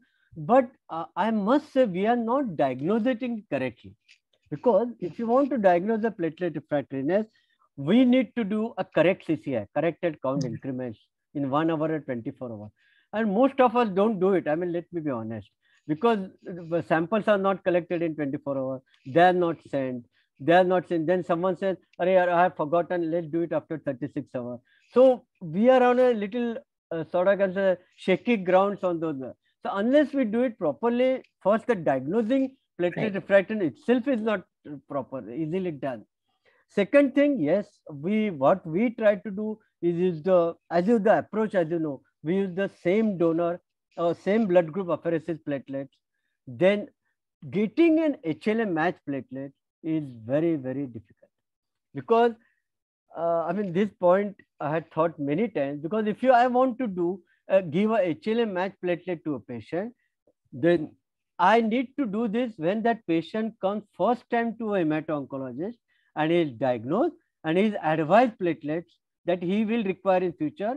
That time only HLA typing should be done, which is not done.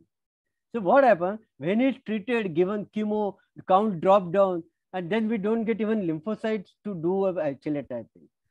So it's a practical problem to do that. In India, I'm talking of India state. Okay? Completely. So it becomes very difficult for us even to give a HLA match donor, because the HLA typing of every patient is not done. So from where I will give HLA match platelets?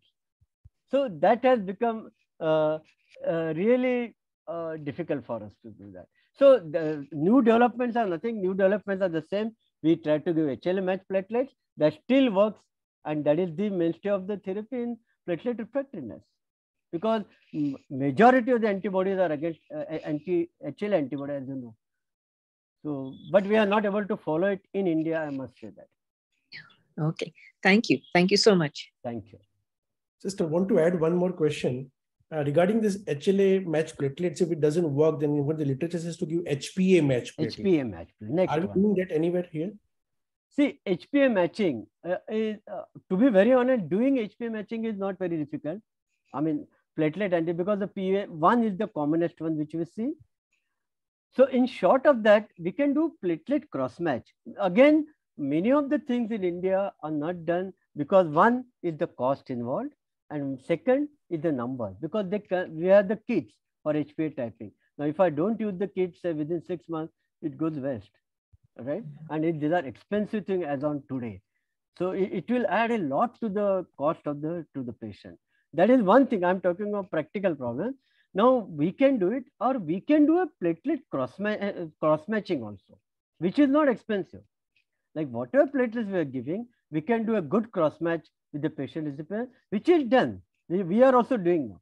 So platelets cross match is a sort of a little alternative for giving proper HPA match platelets.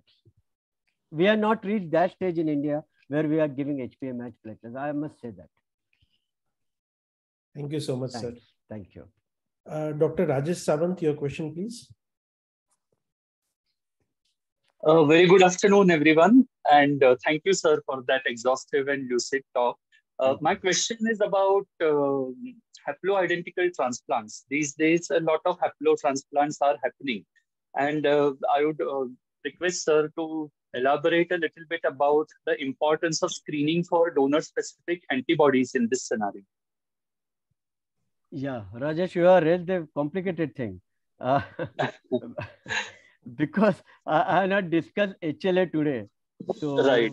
To say basically, if I talk little basic, we do in HLA, we look for donor-specific antibodies using various cross-match techniques. Again, I can't go into detail. It's CDC, it is flow cytometry, it is the solid phase assay or DSA by Luminex we call it. So these are the things which we do it. And yes, in haploidentical, definitely we can do a donor-specific antibody detection. Okay, and it's not that if it is present, I don't think, Rajesh, we won't go ahead with the transplant, but it gives us a warning signal, right? So doing a DSA in a haploidentical is definitely, in fact, if I can elaborate, not only haploidentical, we are doing it in many solid organ transplant also. Like for example, heart transplants. Many of the heart transplant surgeons in the city of Mumbai send us the sample to do an elaborate screening and cross-matching. And once we get it positive, they are more cautious and giving the ATG or the immunosuppressive.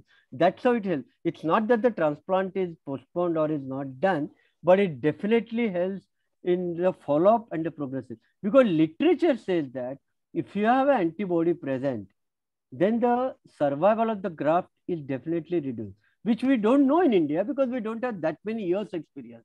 Say, for example, in heart transplant, but it does happen.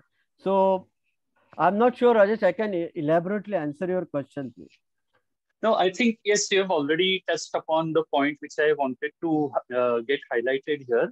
And also about whether we should resort to only the lysate cross-match or use more specific methods like the single antigen testing method will be useful to everyone. For the antibody screening and antibody identification. Similarly, in HLA, we do the cross-matching, we do the screening, and we also do the identification, which is called single antigen bead assay. Okay, so we know the antibody against the each HLA allele, like HLA-A2, there will be an antibody, HLA-A3. So it's specifically identified. So what we do a virtual cross-match because we have the typing available and we are of the donor and we have the antibodies in the recipient. So we can do even a virtual cross-match for that. And that SAB, as he rightly pointed out, has a great role to play in this also, which can be done routinely. In fact, it's a good point you brought out. It can be done routinely with this, all the transplants, and we will be aware of whether any HL antibodies are present or not. Thank you, Rajesh. Thank you. Thank you so much, sir. Thank you, Rajesh, sir, for that good, wonderful question. Dr. Jagdish Chandra, your question, please. Good afternoon, everyone, and my compliments for a very elaborate talk, Dr. Deshpande. My question is only partly related to the actual talk. This is regarding the current status of artificial blood transfusion that we heard about last week from the news from UK. What is the current status? Yeah, as you know, artificial blood production, I will say, or manufacturing has been tried since many, many years. People use lysosol, they could put the hemoglobin in that and then inject it. Problems were the survival inside. In vitro, they do well. In vivo, they were destroyed, right? So now this current approach from Bristol Center, Blood Groups Center, it is, in fact, to be very honest, Dr. David Anstey discussed about it in one of our conferences in 2010. that this is going to be a pilot project. And so it has taken almost a decade to have a clinical trial now. It's a wonderful concept where we are sort of culturing and growing them in the red cells on the plate. Like you can use the hybridoma technique. Okay, you can multiply in millions the whatever cells you have, and the similar principle is being used.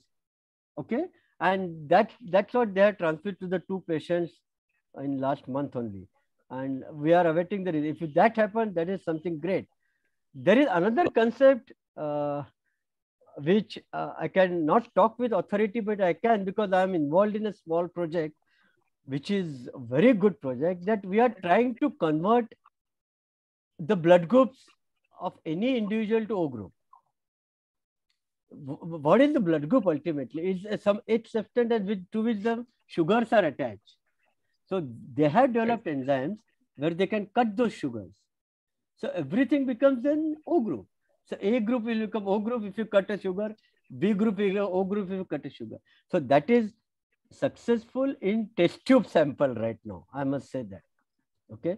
But if it happens, it will be a great thing to do. So right now, these cultured red cells and this sort of things are happening all over the world. And soon, hopefully, when next generation will see them in practice also. I hope I answered your question. Yeah, thank you so much. Thank you so much, sir. Dr. Tejaswani Gudibande, your question, please. Good afternoon, sir. I would like to ask a very basic question. I was reading yesterday this first option, second options for PRBC and platelet. In one of this chart, this is a manual step-by-step of blood component. So they've given the first option for AB blood group. PRBC will be AB, but the second option they've given B, and third they have gone directly to O. They have not given A. And similarly, even for platelet, they have given for AB blood group, first option will be AB, second will be B, and third as A. So I wanted to know the reason why they have. Basically, yes, that chart, which chart you are referring, I don't know. But AB group A can be given. People have, I mean, we are using it A as a choice. I think it depends on the expression of the antigen on the red cells. Okay, like B group they say because the anti-B antibodies and the B expression is more. So that is the logic which people use. But still, in our center, we for AB first choice is A, second choice is B. That's what we are using. Okay, sir. Okay. Can I ask one more question? Sure, please go ahead. Sir, regarding the radiation for the blood components, so they were telling that initially the equipment will be able to give the radiation in 3-4 minutes, and later on the equipment will become little bit weaker, and it will take up to 17 to 20 minutes. Is that true or? See, again, I couldn't discuss in detail about irradiation, but this is the source, which is very important. Now, initially people were using cobalt. Now everybody is using cesium. So what happens is the decay occurs. So the one which is the new one source, it can do it in 3 minutes. But gradually as the instrument, the source gets older, maybe what you are using must be around 20-25 years old instrument. Okay, so the source decays. And so to do or have the effective irradiation for the same purpose, instead of 3 minutes, it will take 15 minutes to do that. No, sir. They were telling me now it is taking 3 minutes, but earlier it was taking 15 minutes in the like previous then year. I can't explain that. They have changed the instrument. That's what they told. I understood what you. Because the decay is the only explanation for this, which is known thing, which is being done. Like, for example, Tata has an instrument which is a couple of decades old. So naturally, the decaying has taken place. So they'll take more time to irradiate the same product, which a new instrument will do in 3 minutes. There's no other explanation for that. Yes. Thank you. Thank you, Dr. Tejaswani. Dr. Amita Mahajan, ma'am. Yeah. Good afternoon, Dr. Deshpande. And again, thanks for a very clear and lucid talk. I just wanted to ask 2 quick questions. One, any suggestions for the practical management of alloimmunization? Because, we sometimes get patients from other centers with very high titers, and they are pan antibodies. So just being able to select, a specific antigen blood also doesn't seem feasible. And a number of them also sometimes have post-viral infections, autoimmunization. So if there is an algorithm for that. And the second quick question was that if there's been any success in improving the shelf life of platelet product, because we've always been told that the viability is till 7 days, but the shelf life is 5 days because of the bacterial contamination. But if there's been any success in that sphere. Okay. Good question, sir. Difficult question. First thing is success rate with the platelet storage. Honestly, with the current, what we do, everything is done in a closed system, right? So there is no exposure to outside things. So according to that, even recently, say for example, any developed countries, they are storing platelet for 7 days now. Okay. And I must say we also are capable and we can do that for 7 days without causing any problem to the recipient, which is possible. But unfortunately, our Food and Drug Administration has yet to pick it up. So Drug and Cosmetic Act doesn't allow that. So with that, we are storing just for 5 days. But we can definitely do that, I must say that. Okay. There's no novel thing to be done in that. Only thing is there should not be any infection. That's what we need to take care. And we check for viability anyway. Okay. So all these institutes who are doing platelet component, they are quality conscious. So they do quality control, they do the counts, they do the viability, they do the even cultures we do. So all of us are entire record of every platelet culture report. So everything is available. So that way we are also geared up, but our Drug and Cosmetic Act as on today doesn't allow that. Secondly, your alloimmunized patient, that is very, very challenging, I'll say. In fact, we do get a lot of referred cases because of this reason. My simple thing is, these are alloantibodies, maybe developed due to drugs, maybe due to infections, as you rightly said.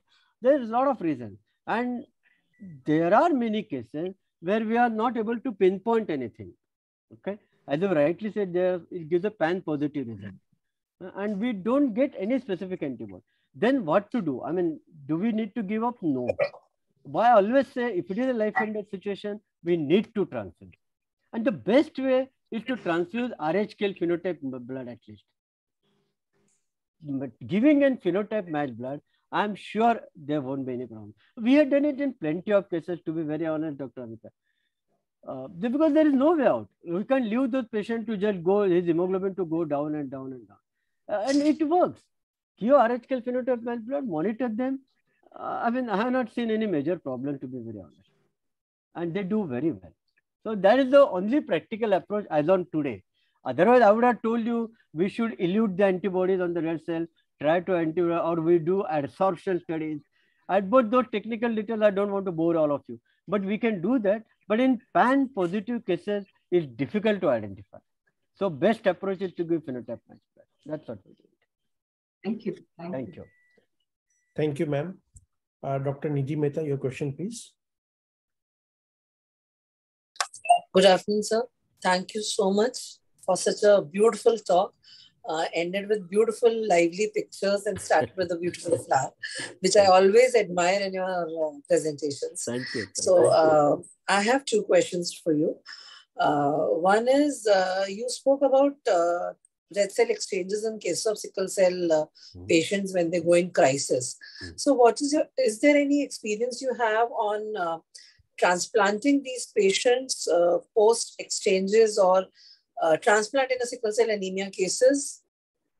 Sickle thal patients rather. Okay. The second question? Second question is, how do you evaluate a case of delayed hemolysis? Query, no increment found in hemoglobin, barring the immunological causes. I mean, immunological causes are ruled out. But if there are patients, a series of patients wherein either there is no increase in hemoglobin or they come back to the transfusion center with a drop in hemoglobin more than expected. Okay. And maybe 1 or 2 episodes of dark urine post-transfusion, maybe a day later. Okay. Again, both difficult questions. Red cell exchange. My voice is echoing now? Yeah, now it's okay. It's Red cell exchange, yes, we have done in a lot of cases, but I must say I have not done in a cases which has gone further for transplant. So I don't have experience of those cases. I mean, all this sickle cell which we had done, they have not gone ahead for the transplant. So I'm not very sure, but it will help. Since your center is doing a lot of transplant in sickle thalassemia, one must try this. I mean, it's a good thing. We will also learn from that. But whatever cases I have done, they were in crisis at that stage, and some of them were for pre-operatives and those sort of cases. So transplant, I have no experience of the children going for transplant, but should help. That's what I'm sure about it. Secondly, delayed transfusion reaction. In fact, diagnosing it is very difficult because what I always feel, once you give transfusion to the patient, say maybe a post-surgical case, okay, they go back, they come back and see the surgeon, say after 15 days, after 1 week, which is a routine thing. The screen is frozen. Yeah. What to do? Okay, because yes. So they have not investigated. For a vibe, sir. Sorry? Missed your voice for a vibe. Yeah. Okay. Sorry, am I audible now clearly? Yes, sir. You are audible. Okay, sorry. So delayed hemolytic diagnosing itself, I find it very difficult. That the surgeon or the physician will refer it back to you, that look for bilirubin and look for this thing, and then you diagnose a delayed. It's not easy. I mean, in my practice, I have not found it. Very few surgeons referring me back to them that you please look for whether there's a delayed because nobody thinks of delayed hemolytic transfusion. Let me put it that way. So diagnosing it is very difficult, and managing it, if it comes back to you, yes, you can manage them well.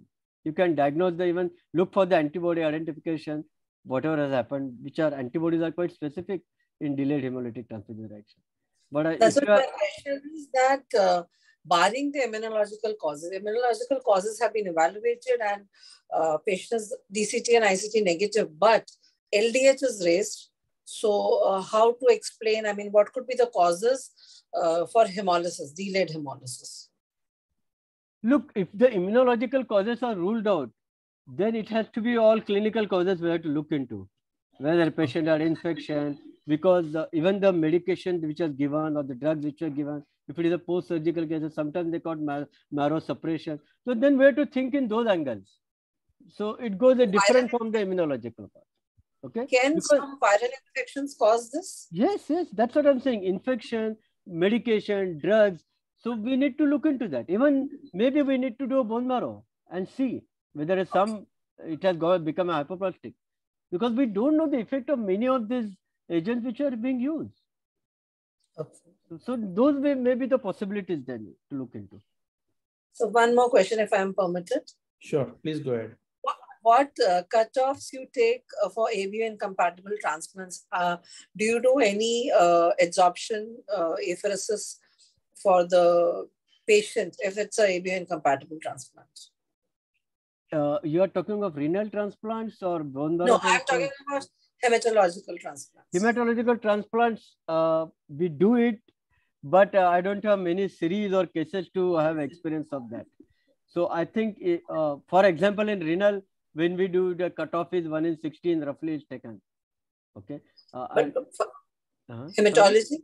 Hematology cutoffs, I am not very much aware, honestly, because I have not done it many times. But 1 in 16 should be enough, even in hematology. I will have to look into guidelines. Thank you, sir. Thank you so much. Thank you, ma'am. Dr. Venkatesan, your question, please.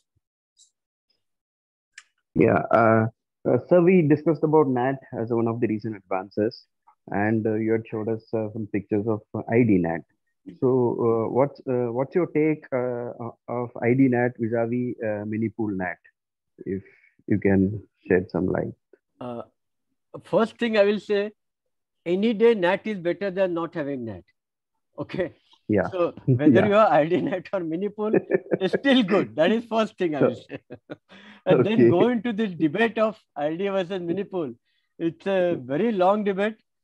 Yeah. I mean, as you know, there were only two companies in this field, Roche and Grifols for some years. Defaults. Now, Yeah. Indian company MyLabs has come into field Nyla. with ID. Yeah. Okay, so that debate goes on and on.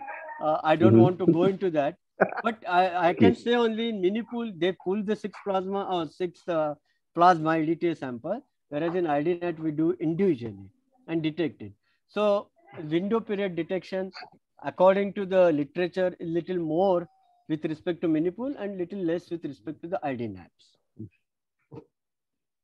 Okay. Thank you, sir. Thank you. Thank you, Dr. Venkatesan. We have some questions from the audience now. Okay. Dr. Jyotis wants to know that is SDP indicated in aplastic anemia patient who is going to start on immunosuppressive therapy? Very simple question. Yeah, I think we should. Or an alternative. I mean, these days, what we do, we have got pulled IDPs. That is, I didn't talk about that. That is also good alternative product. Now, every center may not be able to have that many donors to have HDPs. Pulling the platelets is very good because at that stage we do entire leukodepletion. These are NAT tested and these are in one bag.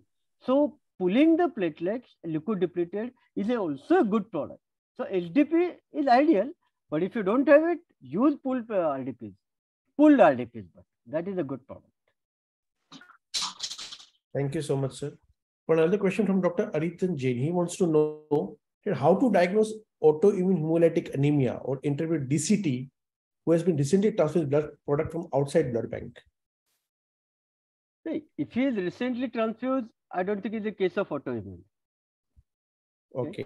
Because autoimmune, I don't know. The question is framed in, I mean, I'm not able to get it, but what I will say, diagnosing autoimmune is not difficult. Because patient clinically, as you all know, is totally that way normal. There is no hepatomegaly, there is no splenomegaly, and there is a classical CBC picture. So that way diagnosing an autoimmune is not very difficult. You don't get any compatible blood. And when you talk to a transfusion expert, when they do the screening and identification, they won't be able to do it, right? And DCT will be strong positive. Now this DCT will be IgG. So they have to do that also. Giving only DCT result is not important. They have to tell that it is only IgG and not complement, because we can differentiate between the two. So a strong DCT positive with IgG, with incompatible blood, with a normal clinical, normal in the sense, normal physical is good enough to diagnose an autoimmune hemolytic anemia, right? As against that, alloantibody will have some history of transfusion. So if at all we want to do it, technically, I don't want to again go into, because we need to rule out first alloantibody in our setup. But diagnosing autoimmune is not difficult at all. And alloimmune is also not difficult. I mean, I'm talking only practical thing, not the technical things. Perfect. But will DCT be falsely positive after blood transfusion? DCT, no false. See, if at all, indirect. Indirect will be there, and direct, even if there's something positive, it becomes just 1 plus positive, which is really little insignificant. So that experience one has to gain to correctly diagnose and then to do IgG studies and then report it out. If you get a 4 plus DCT with IgG, then you are sure that this is a problem. Absolutely, sir. Another question from Dr. Aryan Jain. He wants to know that if the prospective donor gives a distant history of childhood jaundice, is he rejected from being a donor even if NAT screen is going to be done as per DCA? No, he is not rejected. Only if it's due to infection, or I mean that means due to HBV or HCV, they are because as you know there are a lot of congenital conditions wherein the hemoglobin. I mean, but we can easily discriminate between direct and indirect bilirubins, isn't it? So that way also it's not difficult to diagnose it, and they are not different.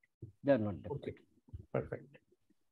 Another question from him again. He wants to know that in a transfusion-dependent stable patient who requires 2 to 3 PRBC to achieve the target hemoglobin threshold, should all the PRBCs should be transfused in one sitting over 4 to 5 hours or spaced over 2 to 3 days? Again, this is a practical problem. If I get a patient in the night, night admission, then I won't transfuse all 3 in the nights or anytime, right? Again, it depends on the patient's hemoglobin. If his hemoglobin is 2 grams, I will definitely go ahead and transfuse. But if his hemoglobin is say 5 grams or something and you are trying to build up transfusion, then I would transfuse 1 unit immediately, and then I will transfuse in second setting. That's it. First thing is I don't want to transfuse them in the night. This is a very common problem with all the institutes. So I don't want to do that. I will do it in 2-3 settings. No problem with that. Thank you, sir. Dr. Jagdish Chandra wants to know, please elaborate on this computer electronic cross match. Sir, it's a technical thing basically. I will like to tell you, when we do a cross match as on today, we do an entire Coombs cross match, which takes 1.5 hours, right? And which you people don't realize, but it's very expensive. Coombs era is very expensive, right? And it requires a lot of instruments. Now, what the most of the developed countries are doing, when the patient is admitted, as I said, they are doing the blood group correctly, then they do the antibody screen. So if the antibody screen is negative, that means that patient does not have any antibody with related to red cells. So his blood group is done, his antibody screening is done. So he is what we can say pure patient, clean patient, right? What we do, we have all our donor data fed in the computers, okay, with their blood groups, data of collections, phenotypes, and everything, right? So what I mean by computer cross match, then you just pick up any unit which of the same group, okay. You don't need to do a Coombs cross match because there are no antibodies in that recipient. So there is no need for elaborate Coombs cross match. You pick up any unit, it will be compatible. So what they do, they pick up the unit, they do what they call a quick spin. I mean, just हमारे olden जमाने में जो slide पे करते थे, a slide cross match. Even that is enough then. Or a tube cross match. Just put it in the tube, spin it and see. That is also good enough. So that is what is called as a computer cross match. There is no elaborate Coombs cross match done. Only thing, software has to be validated in a big way. You should have a full-fledged IT department standing behind you, because there should not be any error. You enter A and becomes B by the computer is not allowed. So software validation, there are strict guidelines on that. And as I said, who will enter the result, how it will be cross-checked by 2 competent authorities, everything has to be documented. And I'm happy to say that my transfusion center is totally digitized. My technician does not use a pen or paper. We have terminals everywhere. So it's everywhere software, we are using the software. So that is the first step towards going to a computer cross match. And till today, touch wood, we are issuing everything is done by the software. Okay. So we have avoided n number of mistakes, because human errors are the commonest in transfusion. Even if you go to hemovigilance data, the 60% errors, even in UK and USA today, are because of the human errors, clerical errors as they call it. So we have avoided that. So that is the basis of this. Absolutely. He also wants to know, what is your take on artificial blood and how far or how close it is really being a reality in clinical medicine? I think we just discussed it some questions back. The artificial blood being made by cultured now, and 2 people have received it recently in clinical trial. So hopefully, as I said, next generation may use the artificial blood only, and we'll be out of job, of course. I mean, transfusion medicine people.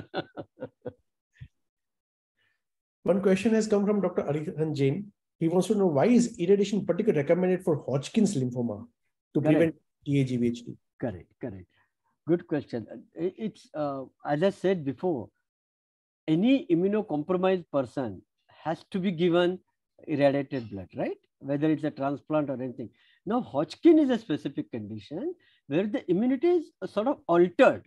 It's not immunocompromised, but the immunity is altered, and they are not able to sort of defend themselves. That's why irradiation is specifically recommended for Hodgkin disease. Another question has come from Dr. Rajkumar Ramaswamy. He wants to know, again, the same thing, future role of artificial blood and your comments on the HISTOR trial. I think we had discussed artificial blood. It's not going to come in next 10 years. Fine. Dr. Arijit Jain has a question that TRALI is less common in neutropenic patients. Is it so? TRALI is less common in neutropenic patients. It's not so because, honestly speaking, we talk about neutrophils to be the prime factor in causing vascular injury in the lungs, right? But in neutropenic doesn't mean the neutrophil required number is so less that even if it's neutropenic, this sort of reaction can occur. In fact, they are primed, so they get activated very fast. So I don't think, literature, I don't know, but I don't think a neutropenic patient will have less acute lung injuries. True, sir. Dr. Aishwarya Raj has a question. She has thanked, first of all, for a wonderful discussion. She wants to know that is presence of tattoo on the body contraindicated for donation of the blood product? Yes, as per the Drug and Cosmetic Act, yes. Tattoo means one where there is a piercing take place, which we are worried. And so Drug and Cosmetic Act has said, I think, is a 3 months deferral for that. If it's a piercing, it's done for that. Okay. Because if you know, once upon a time, that was a common mode of transmission of HIV. Using the infect needle, sharing the needle. So that time it was formed. So though we are now, people are going to very safe places where tattooing is done, but still deferral is there. Minimum defer for 3 months. I think so. I will have to check. I think it's 3 months only. Dr. Vinayak Chikodi wants to know that he wants to know about Bombay blood group. How to diagnose and this, and how common is that? I will have to bore you with a little technical things. Bombay blood group, as you know, is a fantastic thing. In 1962, our own people from Mumbai, Dr. Bhatia and his group, they diagnosed this first time. When you are working in transfusion center, it's not at all difficult to diagnose a Bombay blood group. Only thing, you need to do a blood group in an exhaustive way. That we call cell grouping and serum grouping. That is forward grouping and reverse grouping. If you do that, it's not difficult because in forward grouping, it resembles O group. So it's a classical O group. Now, O group person, as you know, will have anti-A antibody and anti-B antibody. Okay.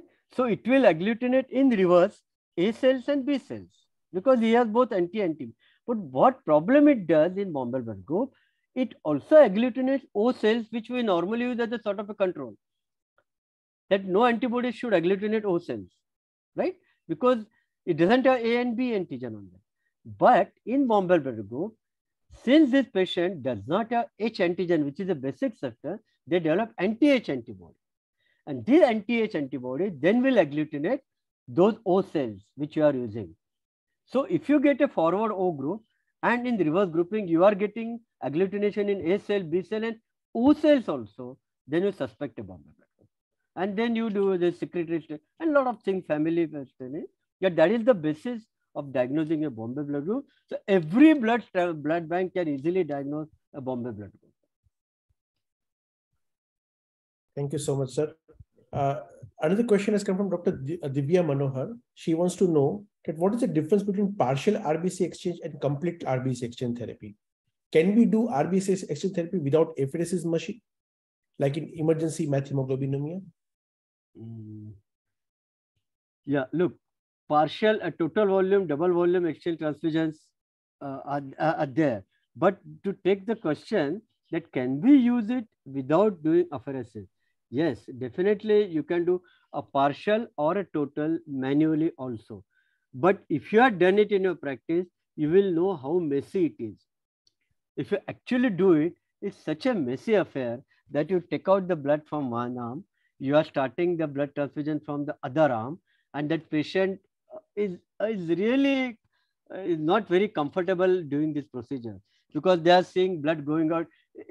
I had done it manually myself, and that's how I resorted or went to for apheresis, which is a very highly controlled thing. See, whenever you are doing it on patient, particularly red cell exchanges, the patients are not stable. Most of them are in the ICUs, right? So doing the procedure manually without, I mean, that sort of a hemodynamic control you have, right? Then you are rushing in, pushing something in. Oh, you are removed more, you are given less.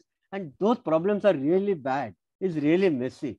So I would advise, if you have apheresis, please do it by apheresis technique, because it's a highly controlled. There are so many indicators, there are so many sensors, and then you can do it very safely with confidence. That is on the thing. Partial and total transfusions are up to the clinician what he wants, or the physician who is going to ask for it. Thank you, sir. Dr. S.K. Sharma wants to know, can phlebotomized blood be used for needy patients also? Look, if you are working in transfusion center, we have to follow the Drug and Cosmetic Act. Okay. As on today, we, as I always say, we may not work with logic only. Sometimes, and always we have to follow the rules and regulation, and that doesn't allow a phlebotomy patient's blood to be used for a normal. Dr. Ali wants to know, what is alternative medical services to a certain religious groups who do not accept blood transfusion? Mainly, he's referring to Jehovah's Witnesses. Yeah. Nothing can be done. I mean, we had cases of Jehovah's Witness. They won't accept. I mean, what alternative? We thought a lot, we discussed a lot, but I mean, he had to undergo a cardiac operation, but he said no. I said, we'll go for auto transfusion, we'll help you with their own blood. But no, I don't think they want to be pricked or even given us even 2 ml of blood. So honestly, I don't know how to manage it. I have no answer for, because those Jehovah's Witness cases, if you see, they don't accept anything. So this is a big challenge in transfusion, how to manage them. Thank you, sir. What is Dr. Vishnu Prasad wants to know that what is the platelet threshold for cataract surgery? Sorry? For cataract. Platelet threshold for cataract surgery. Platelet, okay. I think one of the sites had it is close to 50,000. For neurosurgery, if you go, it is more than 100,000. I think for cataract, we are not bothered even. No? Not bothered for cataract. Okay, good. Other eye surgery, okay. Yeah, but cataract is a very simple. Major eye surgery, retinal, if you are touching. Yeah. I think then we are bothered about the platelet count. Not for cataract. You're right. Sorry. So VCC guidelines, they say nothing to do for cataract. You're perfectly right. For cataract, I was taking it for the retinal or no botheration for cataract. It's a bloodless surgery. Yeah. Yeah. True. Dr. Mukul wants to know, for a recovering patient post chemotherapy, what can be transfusion threshold? And is it different from that at start of chemotherapy? Don't you think these things are discussed? I mean, I was interacted between the oncologist and the transfusion person, and then we set up, because this is an individualized therapy, isn't it? If he has an infection, if your chemo patient is immunosuppressed, I think we'll have a different threshold. But if someone is coming for routine chemo and going, like for the CA breast patient or someone who has required transfusion, we may put it a little higher. We may not transfuse till it drops to 7 or 6. For someone, we may give it 9 or 10 also. So yes. I think it's an individualized thing. Even some JPEG guidelines I read actually, and that has shown some different threshold for neurosurgery, different for cardiac surgery. Who patient who got MI, all they are different. Sepsis early hours, absolutely, sepsis late hours. Absolutely. So the thresholds are quite different. Quite different. Dr. KK Radhika wants to know, how frequently can we repeat the platelet apheresis in a patient, and many times can we apheresis the same patient? She's talking of patients. Yeah, not donors. Can we repeat the platelet apheresis? I think she wants to know in a donor. I think so. This has to be donor. Okay. See, how frequently can we repeat the platelet in a donor? It has to be. I think by mistake she's witness patient. Yeah. Okay. The donors I had already clarified. He can come back for a apheresis donation at least twice a week, and maximum allowable limit is 24 times in a year.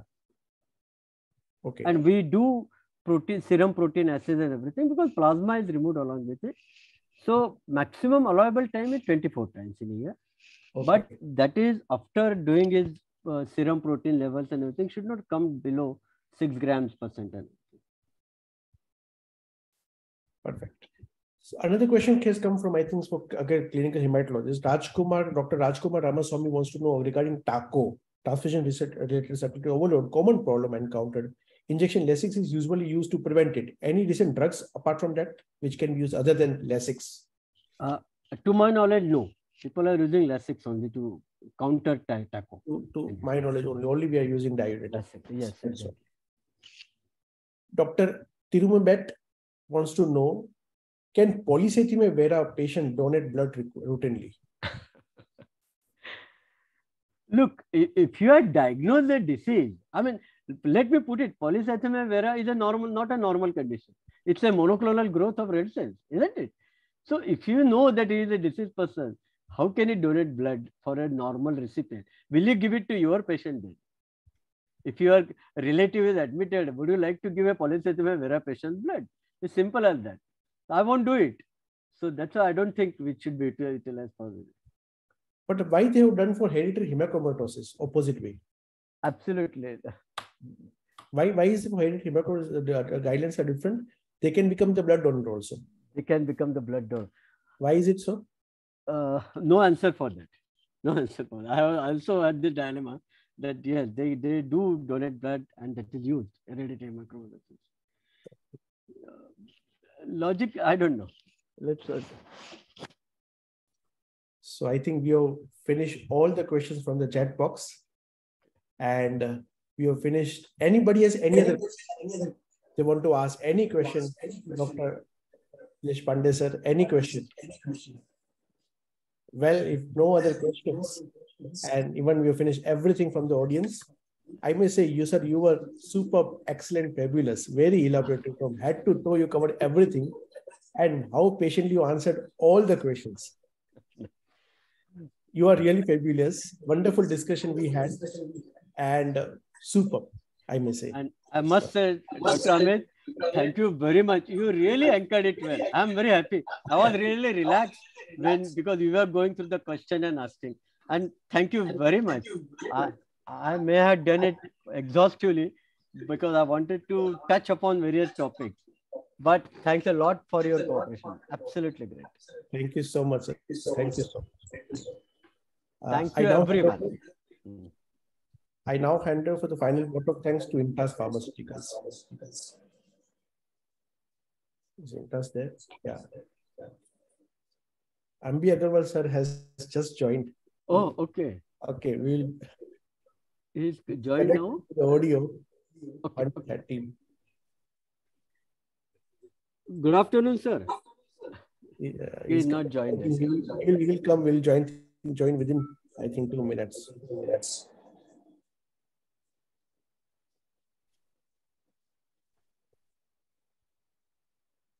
I hope I didn't exceed the time limits also. You are absolutely perfect. Yes, thank you. Even in time, perfect. Absolutely perfect. God. He's taking time to connect the video. Okay. So, and audio. Fine. So, should we wait for him? I think. Yeah, he's connecting. Did not connect. Something went wrong. Okay. Agarwal sir is there. Now he's there. Yeah. Good afternoon, sir. No, he's again. I think it's on off. Yeah, he's there. He's there. But something went. Yeah, good. Fine. So over to Dr. Intas for the final vote of thanks. Intas is there. I think Intas people have logged out. Okay. So fine. Thank you so much, sir, for that wonderful discussion once again. Thank you, Doctor. Very, very good. I think you covered everything from top to bottom. Nothing was left actually. So even EAGVT, irradiation, everything, superb. And how patiently you answered all the questions. Maybe some were difficult, some were soft, some were easy, but you did very well, sir. Thank you so much. Thank you. And thanks for a wonderful interaction, I must say. Thank you. Thank you, all of you. Bye to all of you. Have a pleasant Sunday evening and afternoon. Thank you very much. See you all. Bye. Thank you, sir. Yeah, Hi, Dr. M.B. Agarwal. Thanks to all of you. Yes. Good afternoon, sir. We are waiting Thanks, for you to join. Yeah. No, I've been hearing as an audience. Okay. So I just joined this side to say thanks to all of you. Thank you. It was great. Okay. And Dr. Amit was wonderful. I enjoyed a lot of learning. Thank you so much. Thank you, sir. Thank you. And thanks, Amit, for conducting it. Thank you so much, sir. Thank you. Bye-bye. We'll catch up. Thank you. Yeah, bye. Okay. Bye. Bye, everyone.